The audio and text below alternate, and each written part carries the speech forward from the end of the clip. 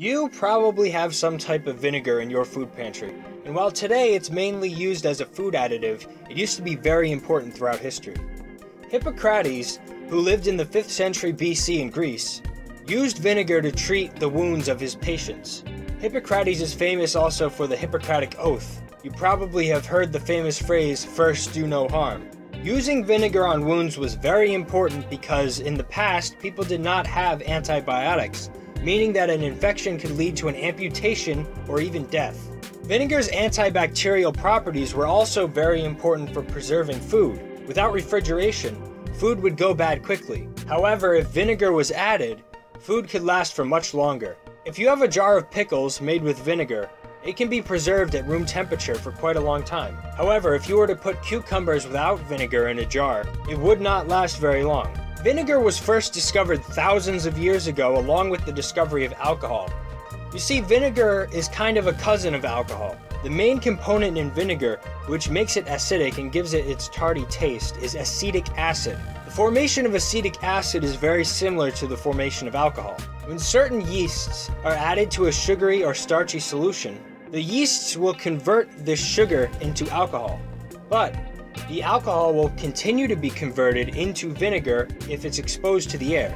This is why when wine is made, or when other alcoholic beverages are made, the air is kept out. In the case of wine, a cork is added to keep the air out so that the wine does not convert into vinegar.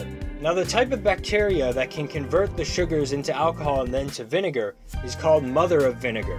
And these bacteria can form proteins that look like a skin inside the vinegar. Small nematode worms can actually eat these proteins, and these are called vinegar worms. Ugh.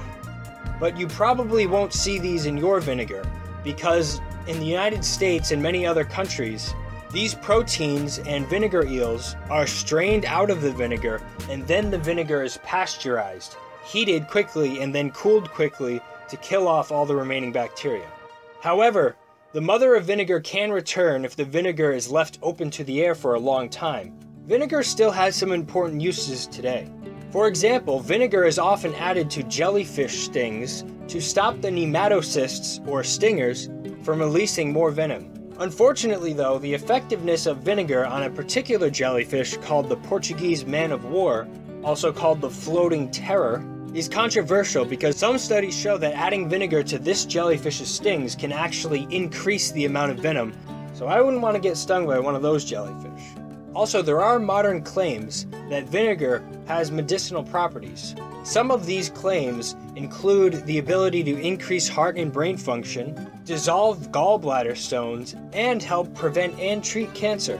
These claims, however, are not accepted at large by the medical community. However, there was a study done that demonstrated that vinegar could decrease blood sugar spikes in people who didn't already have diabetes. Even if vinegar doesn't have these amazing medicinal claims that many claim it does, it can still be a good, healthy food additive that is totally safe to consume. So don't be afraid of putting vinegar on that next salad you eat.